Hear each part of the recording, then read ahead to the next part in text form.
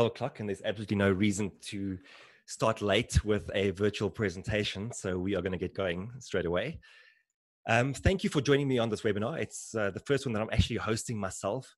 I've been on a ton of webinars for other people, but I haven't actually done one on my own. So if there are any technical glitches, just bear with me. So my name is Erik Kruger. I'm an executive coach, speaker, and author. I have a master's degree in business and executive coaching from the University of the Witwatersrand, the Wits Business School. And for the past year and a half, I've really had a very special interest in working with teams.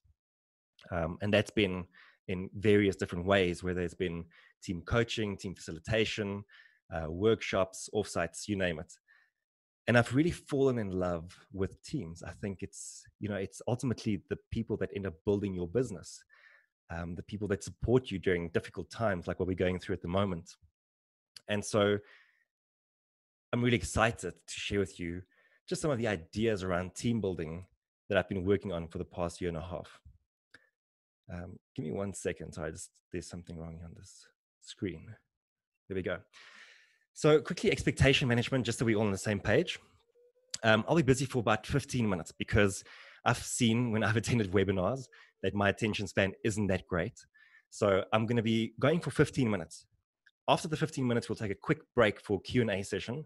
Then we'll jump back into some more content for about 10 minutes, talking about team building and team development. And then we'll end with another Q&A session.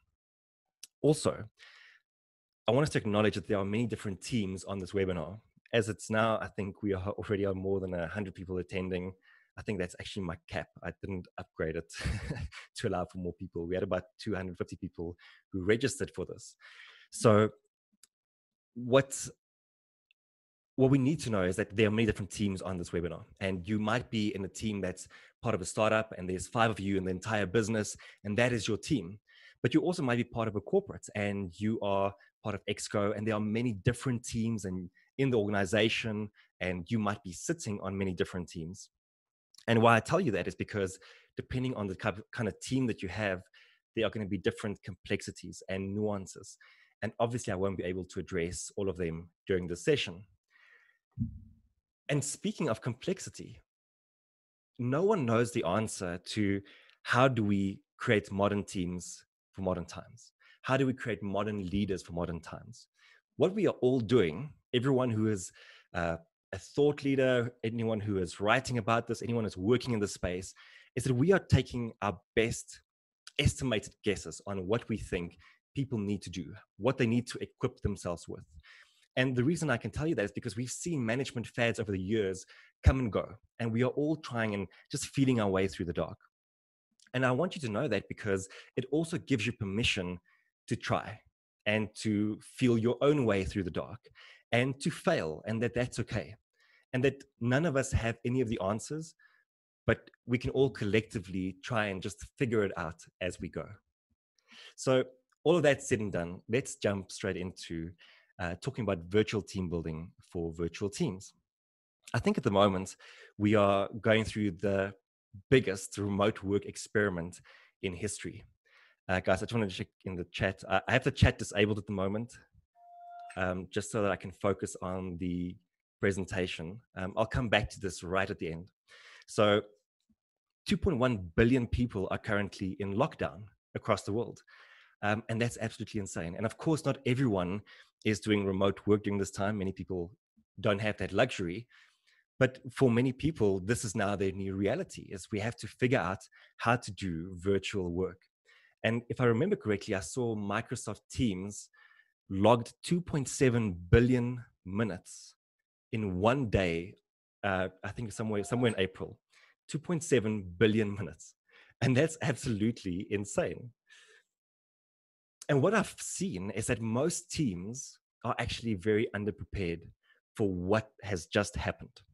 Because what they found is that virtual work is a completely different beast.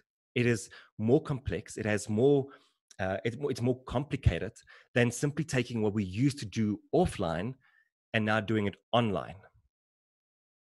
And so for many teams, they are thinking, well, we just need to tolerate this. We just need to get through it. And so they are seeing what we are going through as a pit stop. They are thinking, well, once we get back to the office, once things return to normal, we'll go and figure out this whole team thing. But in the interim, like, we'll just carry on. We'll communicate at whatever cadence we need to. We'll suffer through virtual work, but this is going to blow over and we'll get back to the way that things always were. And this is the absolute worst thing that you could be doing for your team at this time. If you are here, then I hope that you've already committed to the detour. I hope you've already made the decision that you are going to do virtual work, you are going to be a virtual team, and that you are going to be the best possible virtual team that you can be. Because if you don't do that and you sit in the pit stop, every other team who has made that decision, who has made that commitment, will overtake you. More than that, I hope that if you are sitting in the session and you haven't yet made that decision, that you haven't yet made that commitment, that you leave the session today making that commitment. Because ultimately, there are so many upsides to virtual work. There are numerous studies that show us that when your team becomes more virtual, not only is there increased productivity, there's increased focus, but you also have the ability to hire from anywhere in the world. And I think it speaks to a very important human value. And that value is autonomy. You know, when like Dan Pink told us years ago that people want autonomy, mastery, and purpose. And for many people, when they go to work, to the office, they feel like they're stepping into a prison, like they are being monitored every single minute of every single day. And there's no time to actually do the things that are important to you personally. So when you get to work from home and you have the autonomy, the control to direct your own day, to decide, where you're going to spend your time, to run some of your own personal errands, this way of work really appeals to you. But what's missing is that remote work doesn't fulfill another very important human value. And that value is belonging. We know that since the dawn of time, people have wanted to meet around the fire. We've wanted to find our tribe. And it just so happens that where we typically find our tribe is at the office, the people that we work with, because they are the ones who are in closest proximity to us and spend the most amount of time with us. And so, having said all of that, I don't think that the future of work is purely remote. I think there are going to be many organizations that thrive remotely. And it seems like software companies take to this much easier than most other companies. But I personally believe that the future of work, the future of teams, is to embrace hybrid vigor. Teams that are as adept at working online as they are at working online, as they are at working offline. And hybrid vigor is a term that was actually introduced to me when I adopted this pup.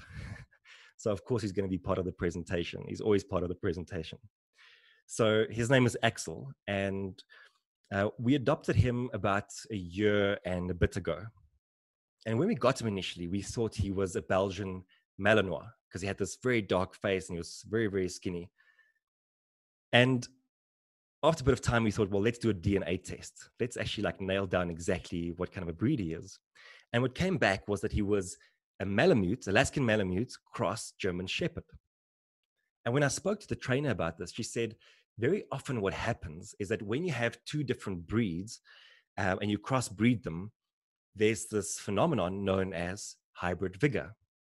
And essentially what that means is that the offspring adopts or inherits some of the best traits of both parents. So in his case, he's a German Shepherd, but he doesn't have the sloping back that typically goes with a German Shepherd. That's been bred out of him.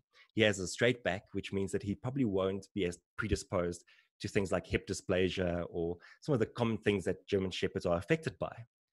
And that's what hybrid vigor is. It is how do we take the best of both worlds, best breeds, and put it together. And so that to me is going to be my call to action for you is moving forward from today, how do you cultivate hybrid vigor in your team? And you have been given the perfect opportunity to work on becoming the best possible virtual team because you have no other option. But if you are stuck in the pit stop, if you are thinking of this as a temporary situation, and what you actually want to be is a in real life team, then you are missing out on the opportunity to cultivate hybrid vigor. Because once we get out of this, you are going to have the teams who just go back to doing things the way they've always done it. And you're going to have teams who have embraced this idea of hybrid vigor, and they have an entire new range of working available to them, an entire new skill set. And there's no way that the team who has adapted both, that they don't outpace, outrun, outgun every other team. So, of course, there's also many downsides to remote work. And they kind of stand in stark opposition to many of the positive things. So we know that loneliness is quite a big thing.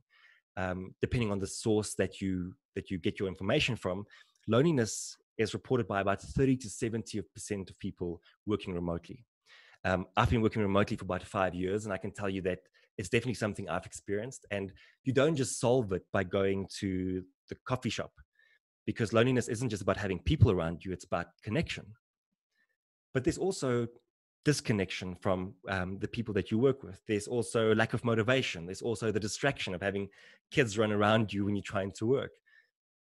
I've been working with many teams, and I've asked them to send me their challenges, and I've gotten lists and lists and lists of challenges that they are facing.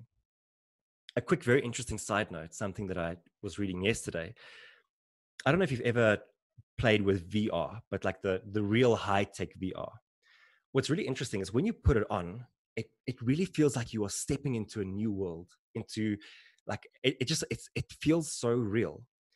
And then, depending on the simulation you might be running, they have these sort of roller coaster ones or the train ones. But anyway, there's movement in the simulation. And I've always found that I can only last for about 10 to 15 minutes when I do it, because what's happening is your brain is interpreting all this movement, but your body is standing still. So there's this weird disconnect that happens for your mind. And for me, that results in nausea every single time. And I was reading yesterday that Zoom is actually doing the same thing to us, that there's this real disconnect because we are seeing people on a screen, but they aren't there. And so in our minds, something is just not gelling. And that then leads to the disconnect as well. It sort of contributes and enhances it. And so that is where team building comes in. And that's what we want to speak about today. Because team building gives you the opportunity to then address many of the things that your team will be feeling and experiencing during this time. But the very first thing we need to do is to talk about this phrase, this term, team building. I've been on a mission for the past year and a half to get people to think differently about it. Because when I say team building, what is the very first thing that pops into your mind? And maybe just pop that into the chat box quickly. I'll quickly pull that up and see what is the first thing that you think when you hear the word team building. Let me know. Trust falls. Andy, fall backwards into your colleagues' arms, group activities, go to a conference and have fun, drinks, awesome. Guys, I mean, it's like you scripted this for me. I really appreciate it. When we think team building, we think we go away for a weekend, we have drinks, we play these silly little games, and then we get back to the office on a Monday and we get on with work again.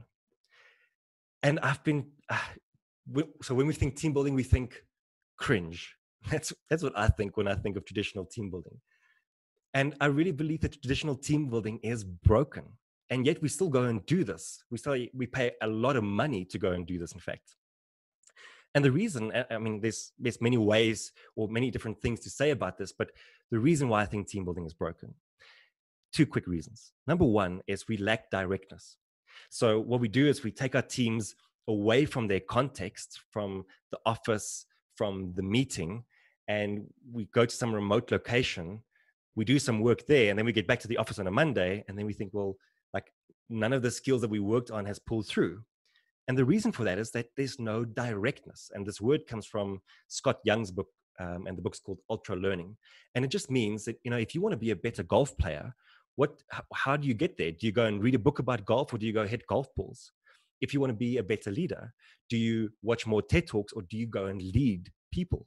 Like, obviously, we know that doing the thing makes us better at doing the thing. So what we see is we take our people away, we have them build spaghetti towers in the name of innovation, collaboration, and leadership. And then we get back to the office on a Monday and we're like, well, where's the innovation? Where's the collaboration? Where's the leadership? And the reason you don't see that is because that isn't the skill that you actually worked on. What you actually did is you created a team that's better at building spaghetti towers. And I can prove that to you because I would take your team away again the next weekend and we get them to build spaghetti towers again. And what do you want to bet? They're going to be better and faster at building spaghetti towers. So the context in which we develop and build our teams really matter. Now, what I'm seeing and what's actually quite frustrating is now what we're doing is we're taking all these little games we used to play before offline and we are porting it online. And we are calling that virtual team building and virtual activities. Do me a favor, and at some point, not now, go and Google virtual team building, virtual team building exercises, virtual team building activities, and look what you find. And for most of it, you're going to see that your cringe factor is going to be pretty high. Like some of the exercises I've seen is that you get everyone in your team to send baby photos to the facilitator or to the manager who's going to run the meeting. And then in the meeting, before you start, and this is a real virtual team building exercise, you go through all the pictures and everyone has to vote, who do they think this picture belongs to? I mean, can you imagine that is a way to build a virtual team? It definitely isn't. And when I evaluate these exercises, I always think, number one, how would I feel if I was involved in this? And number two, do I think it's going to be effective and actually built into the team in any way? And I can't see how baby pictures contribute to the team. But there's so many others. There's one where you spend the first 5 minutes having a dance off. I mean, I can't imagine any exco or management team wanting to spend the first 5 minutes in a dance off before they get to the work. There's pen pals, there's online fitness, there's like all these weird little games that you get to play. And I really hope that we stop for a moment and just try and reimagine what virtual team building should be. And that we don't just take the offline games we used to play that people hate, that are cringeworthy, and try and bring it online. But so in a very long-winded way, number one is we lack the directness because we play games instead of building skill. The second thing that I think contributes to the brokenness of team building is that it is time blocked. So how does team building typically happen? Well, we wait for things to break down. We get to the point where our leadership team isn't where they need to be, or accountability has completely fallen off the boat. And then we're like, okay, we need a team building to go and fix this. And then our language is like, let's go and do a team build.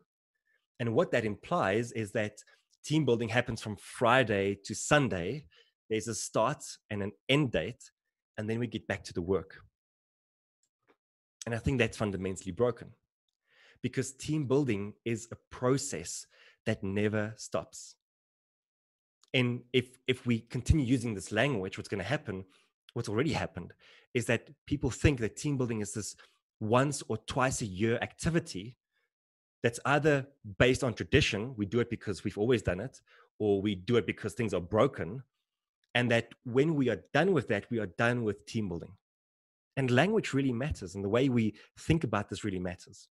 And so I'm on a mission to reclaim the word team building, because I love it. I think it's such a strong word, and I think it really speaks to what we are trying to do, but not if our understanding of it is that we go away and we play games and we come back on a Monday and we get back to work. I was speaking to a very seasoned learning and development practitioner. He's been with major brands over the past 24 years. And he said to me, just call it team development. And I said to him, yeah, sure. Like that's one way of doing it. But I actually want to fight for this word. Even if it means team by team, I get them to think differently about team building. I'm okay with that.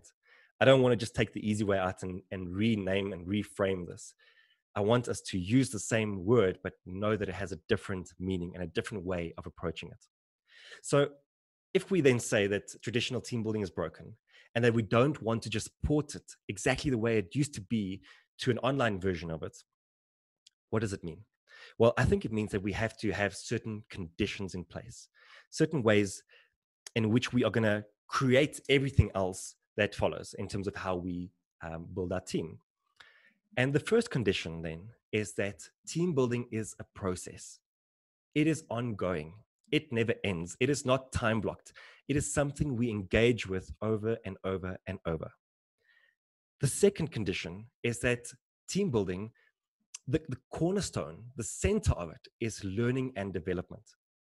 And learning and development, so developing the team or developing the individual, also gives us moment for connection and for bonding and for having deep conversations about what might not be working in our team. But it needs to be at the center of the team building that we do. I think we are pretty good at focusing on our personal development journeys. So every year we sit down, we say, who do I need to be in order to achieve what I want to achieve? And based on that, we script out a little plan. And that plan is known as a personal development plan, a PDP.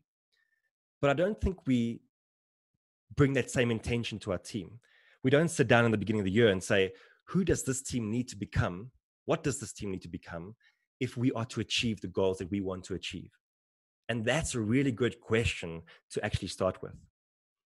And then the third condition that I think is important is that we have to move from team building activities, team building exercises, to team building rituals.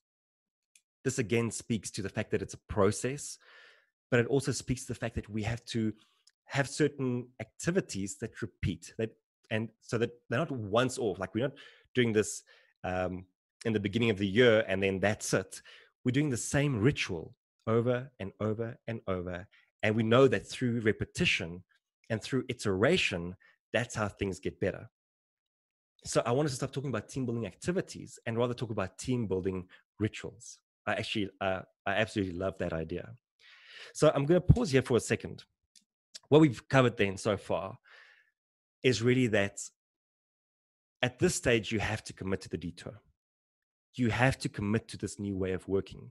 And if you come out of this session today thinking, I want to create the best virtual team that I possibly can, because even if we go back to normal, we would have cultivated hybrid vigor and I'll have a team that is as adept at working online as offline, then great. That is an amazing first point of departure.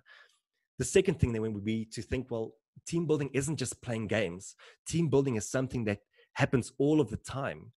And a very easy way to think about it is, well, who does this team need to become? What does this team need to become? And have we even had that conversation with our team? And that's kind of the point where we've gotten up to is, well, this is kind of how we need to think about virtual team building moving forward. So if you have any questions, I'm going to take a quick break here and answer any questions that you might have. You can pop it into the Q&A box. You can pop it into the channel.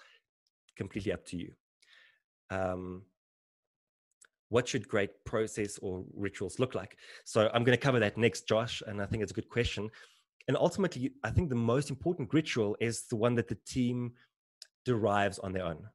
And it's the function of asking big questions like, who does this team need to become? And I think once we have a big question like that and we have input from everyone on our team, then we can start thinking, well, what does the ritual look like? And I'm going to share 3 rituals with you that I think you can implement with your team straight away. But I think, ultimately, the team needs to co-create those rituals. Let me see if there are any other questions. I'm going to stand still here for only a few seconds. Do you think the team building differs for big teams versus small teams? For sure. There's definitely a big difference. When I talk about the dancing, for example, I'm not saying that there's no utility in it, because I think traditional team building does have certain elements that contribute to building a team. Teams having fun together, really important. But ultimately, I think it's important. Yeah, what you're saying is right. Like, you need to know whether you're working with an exco team or whether you're working with a team that's still really small, very fun. It all depends. It's kind of why I put the disclaimer at the beginning. Are the process and rituals specific to particular industries? It might be, but not necessarily. That's the most vague question, or most vague answer I can give you there, Jock. Just a quick one. How do you think this new move towards remote working will impact the virtual assisting industry? And how do you think this will overly affect small businesses and access to quality teams? Um, ultimately, I think what this allows us to do is, so if we talk about virtual assistants specifically, I think it'll probably be quite a booming industry moving forward, because one of the cornerstones of virtual teams is that we get to interact with anyone in the world. We get to tap the biggest talent pool that's available to us. And the more we integrate with this, the more we'll realize that we also need to tap into virtual assistants. And I mean, a virtual assistant is part of a team, right? Like, depending on what kind of clientele you work with. How does one manage? Sorry, guys, there's so many questions. I'll have a bit more of a relaxed answering session towards the end. How does one manage resistance from leadership regarding virtual working? I actually had this exact discussion this morning. I had 2 team coaching sessions, and obviously everything I'm doing at the moment is regarding virtual teams.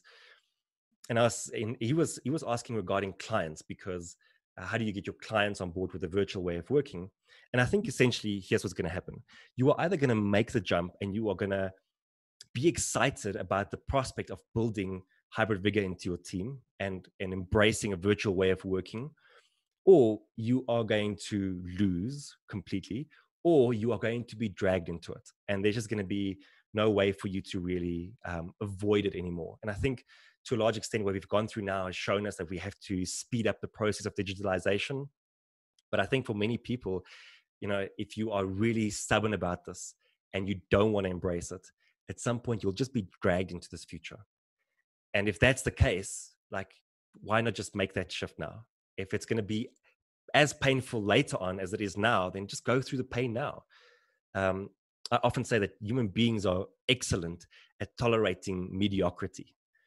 And I come back to that over and over because I think it's true. We would rather suffer in the long run than just suffer the inconvenience in the short run and just get things done. And where I often relate this to is I used to work as a physiotherapist in another lifestyle, in another life. And we would always have patients come in who had a hip, who needed a hip replacement. So they would have a fall, they would break the hip. And then when you come in, we x-ray both hips. And what you typically find is that the other hip is also degenerated because of osteoarthritis, which was typically the sort of the leading cause for the fall anyway. And the doctor would say to them, listen, let's do this hip. It obviously needs to be replaced. But then once you're back on your feet and, 6 months, 12 months down the line, come in and let's replace the other hip while you're still young, healthy. Even though it's not a problem, let's just replace it. And then you'll have 20, 30 years on your new hip. And if you don't do that, there's really 3 things that are going to happen. Number 1 is you're going to leave the hip. It's going to get painful. You're going to become more and more immobilized. And one day it's going to be so excruciating that you need to get it replaced. So outcome, hip replacement. Number 2 is you leave it, the pain gets worse. The bone degenerates even more. And one day it becomes so brittle that you're walking, and while you're walking, the hip just snaps and you end up on the floor, outcome, hip replacement. Or number 3 is you leave it, the pain gets worse, you become more immobile, but the proprioceptors, the cells that help you to balance, also degenerate. And one day you're walking, you lose your balance, you fall, and you hope that the only thing you break is that hip and not also dislocate the other hip or injure your spine or whatever the case may be. And what do you think most people do? They leave it. They do nothing because they'd rather suffer for the next 10 years on a mediocre average hip than suffer the inconvenience right now of just going through the process and having a good hip. So we have to remove the things that make us weak. And I think in many cases, that's also going to be team members that can't adopt to a new way of working. And I know that's very harsh to say, but unfortunately, that's part of the way that the world works and the way that business works. So, okay, there are many more questions. Let me move on for now because I can feel that I'm rushing and I don't want to be rushing you guys. So let's slow down again and let's talk about team building rituals. So specifically, 3 team building rituals that I want to run you through. And these are like, if you had to ask me, can you please work with my virtual team? Where do we start? There's many places to start, but where I would always start is with the meeting, because we used to have really bad offline meetings. Now we're having really bad online meetings. And so in the meeting, there are a few spaces, a few opportunities to do things better. So the very first thing that I would recommend, the very first team building ritual, and I want to just frame this again for you, that team building is not about fun games and about entertainment. Team building is about building the team, right? It's about how do we create more connection. It's about how do we improve performance. It's about how do we function better as a team. That's what we're trying to work at here. Like, we always have to come back to why do we do what we do. And so that's what I keep in mind when I work with teams as well. So the very first thing is to do a check-in. Now, this is quite a common thing that you'll hear. And I was speaking to an entrepreneur yesterday, and he said to me, you know, what I always used to love is I'd get to a meeting 5 minutes before, and we'd have a bit of a chit chat, and then we get into the meeting, and that's part of how I build relationships. But, you know, with Zoom meetings, we just kind of jump straight into the meeting. We're like, what do I do? And the check-in is an opportunity to actually create a bit of rapport in that sense. So there's many ways to do this. How I like to do it is I like to get team members just to check in with how they are feeling. And it sounds kind of weird, but it's actually quite liberating to know, going into the meeting, what is the state of mind of your team members? Like, what kind of headspace do they find themselves in? And so the typical check-in might just be, well, you spend 30 seconds to a minute per person. It's one-way communication. There's no crosstalk.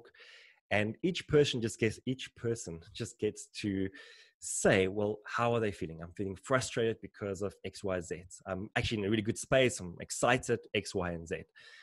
And for me, that's typically enough, but you can also combine that with another question. And that question will completely depend on you. You might want to say, you know, what has been your biggest challenge for the week? What is something that you're working on? What is exciting you at the moment? But you could also theme it, you know. So if you are meeting on a Monday, you might want to say, well, okay, the first part of the question is, how are you feeling? And the second part is, what did you get up to for the weekend? And what this does is two things. It gives you a bit of a peek into the lives of people that you don't interact with all that much, that you only see on a screen and only with their specific background in the back. So it gives you a bit of an insight into what they are busy with. But perhaps more importantly, why I really like it, is that it also gives you the opportunity to have your teams back. Because if someone checks in and they say, you know, I'm actually feeling really frustrated at the moment, as a good team member, as a team member who has the backs of other team members, you should be going after the meeting and saying, listen, you were saying that you're feeling quite frustrated. You want to have a quick chat about it. And that is the moment where you get to build connection, where you build empathy and understanding into your team. So we can't just jump straight into the work every single time. We have to also check in on the people that we are working with. And I think this is a great way to do it. You also combine this with a checkout at the end of the meeting. And the checkout, for me, again, you can kind of customize this how you want to. But for me, it's again the same question. How do you feel? And what is your accountability going out of this? And sometimes it's really just, you know, what have I taken from the meeting? What has been a highlight for me? And sometimes it is, what is the action that I'm accountable for next? What I, again, love about this is that what I often see is that someone checks in at the beginning saying, you know, I'm feeling really frustrated. And by the time we get to the end of the meeting, they say, I'm excited, I'm inspired. And it's such a great thing to see and to be a part of, because it feels that even though we are there to do the work, we have also just, as a team, helped one of our team members to move to a different state of mind. And, you know, human beings want to be of value to other human beings. It's just inherent in us. And it just gives a meeting such a great feel when we bring that into the conversation. Now, you don't have to do this for every single meeting, because not every single meeting is the same. But I would definitely do this for all your big and important meetings. And as a quick side note, one of the teams that I work with, they used to meet once a month, and now meet every single day. And they do this check-in every single day. So I think it's worth your time spending 5 to 10 minutes up front, quickly checking in. Where are you? How are you feeling? And, you know, it's the gateway for further interaction down the line. So that's team building ritual number one. Team building ritual number two is I'm just calling it fix the meeting. Like I said, we tend to have inefficient meetings, and there's so many great things that we can do to make meetings more effective. But very often the way we hold a meeting is either based on, we've always done the meeting this way, or perhaps you've inherited a certain structure in terms of how a meeting runs, or perhaps you've even gone online and you've seen what people recommend and you've tried to implement that into your team without really paying attention to, is it working? And so fix the meeting for me really is to build a post-mortem assessment into some of your meetings. And this doesn't have to be every single meeting, but at this rate, during this transition phase where we are trying to figure out what does the virtual team look like, you might want to do this every single week. Have a 10 to 15 minute session at the end of one of your meetings where you ask, how did this meeting actually go? Was it effective? Did we communicate well? Did we get distracted? And you allow your team to co-create what the meeting looks like. So when I was working with one team, what we ended up creating for them was duos. And this was completely by their own design. And essentially what happened is, I think they're a team of about 8, is that during the meeting, when there were certain points that were up for discussion, instead of everyone just chiming in or going in a round robin way or free for alling it, we would break out in duos, in teams of 2, and they would discuss it first, pick each other's brains, challenge each other on their thinking, and then come back into the meeting, and then they can have a free for all, or then they can report back what the duos were saying. And I think that was such a great way of taking the normal standard meeting and making it more effective. And now on Zoom, you can do the exact same thing. You can have these breakout rooms. So your meeting doesn't have to be the same as it was before. You don't have to port it, bring it from the offline variation to the online variation. Fix the meeting by creating a post-mortem with your team and asking them, what could we be doing better as a team? And then you try it, for the next week, and don't make a whole list of things, like do one thing at a time, implement one change at a time, try it for a week, see how it went, do another post-mortem, what needs to be fixed, and tweak. The one thing that I'm still trying to just find the proper language for this, but I want teams to be iterating quicker than the software that they are using. I love the idea of that. I just need to still phrase that succinctly. But, when we're working with Zoom, like you often see Zoom has pushed out a new update. And I want teams to be in that same mindset. Like, now that we are virtual, let's see ourselves as virtual teams and let's push out these updates regarding to how we function as a team. I love that idea. So that's team building ritual number 2. Team building ritual number 3 is to actually invest your time having different kinds of meetings, different kinds of sessions with your team. And I call these a ritual just because I think for now at least, we can have these recurring over and over and over. And you can almost run them in succession and then start at the front again, and you'll see what I mean. So the very first type of session you need to be running is an impact session. And an impact session really just says, what is the impact of COVID on our current business? And that is going to change from day to day, from week to week, depending on the kind of business that you're in. And it's really important that everyone is on the same page.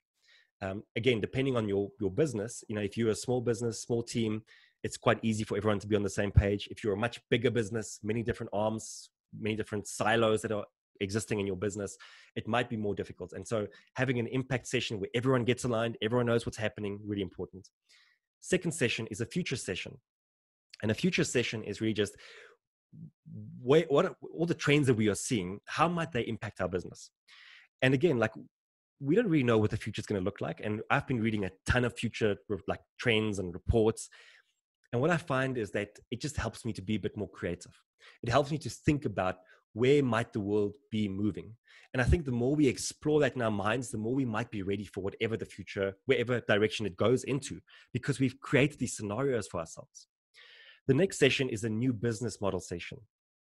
And in that session, it's all just about what does the new business model look like for us? And everyone has to come with ideas and suggestions, and we get to brainstorm it. And again, there is no way that you are going to do this effectively if you are seeing this as a pit stop. If you haven't committed to the detour, then doing a new business model session will be useless to you because it'll be half-hearted. There'll be no commitment to it. This is a great time to be doing this, but only if you're committed to the detour. So the first 3 are mostly business related. The next 3 are mainly people related. The next session is a support session. And a support session's only goal is to support the people that are in the team. What I've been suggesting to many teams is to actually create a virtual suggestion box. And what that looks like is a shared document, whether, whatever kind of tool you want to use for that. And then as the team goes, they update this list with the challenges they are facing at home, and you might get to a very long list of distraction and lack of motivation, and you'll have every single challenge that your team is facing on one piece of paper. And when you jump into these support sessions, you can then talk about the challenges and how we can resolve them and how we can support each other to resolve them. The next one is a development session. I happen to think, and not only because I'm a coach, that learning and development it's a great time for team building. It's a great time for team development, because it just so happens that when our foundations are shaken, when everything seems to be crumbling, that this is a great time to rebuild, and to rebuild in alignment with who we want to be and the values that are important to us. And then the very last is a teaming session. And the teaming session is literally just thinking, well, how are we working as a virtual team? And it'll include things like the meetings, it'll include the communication cadence that we have, it'll include trust and accountability. And we get to talk about all the things that are important to teams. But this is simply a session. It's not about the work. It's not about what work do we do. It's about how do we do it. It's about how do we as a team come together. And so what you could actually do is you could run these sessions one after the other, and you could almost just keep rotating through them. But of course, it completely depends on the kind of business that you are in. But I quite like this as a short-term ritual, at least for now. But I think long-term, many of these sessions we should be having as an ongoing process.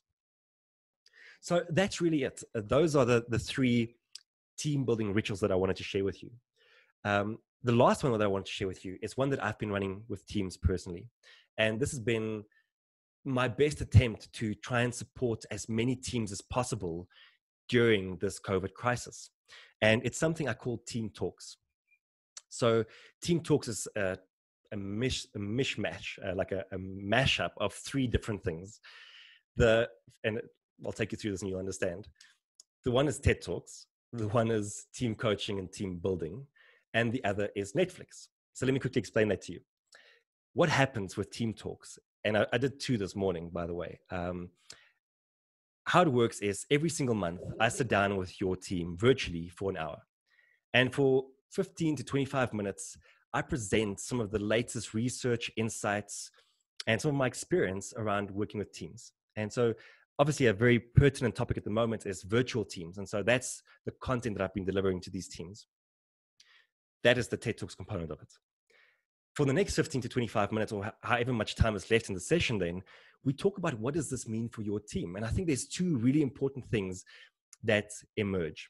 The first is that we have a shared language and a shared understanding of content.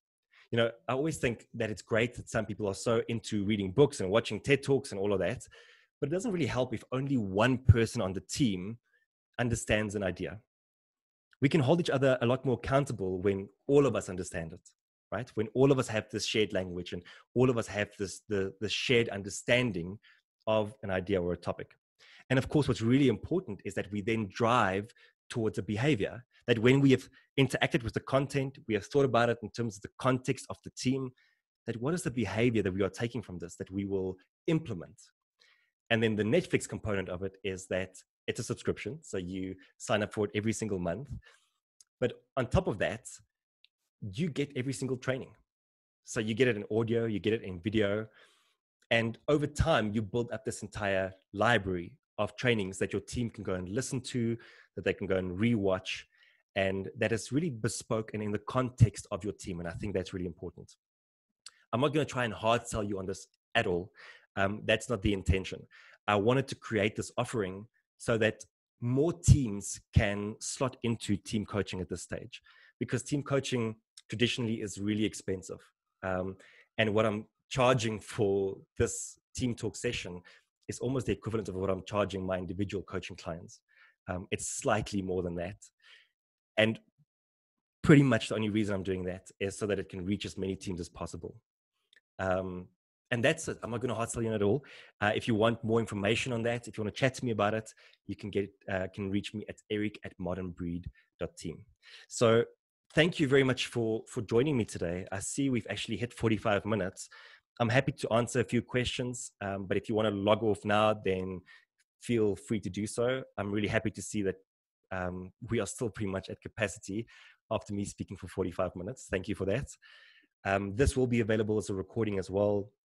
And I'll be doing more virtual team webinars as well as we go along. So I'm going to jump into some of the chats here and into the Q&A. And again, if you want to pop off, I won't take any offense. Thank you for joining. And please feel free to reach out to me if I can support your team in any kind of way. All right, so let's jump into some of the questions. Let me see what I can find. Thank you guys. Cool. So if you have any questions, pop them into the question box for me instead of the chat, just so I can see it.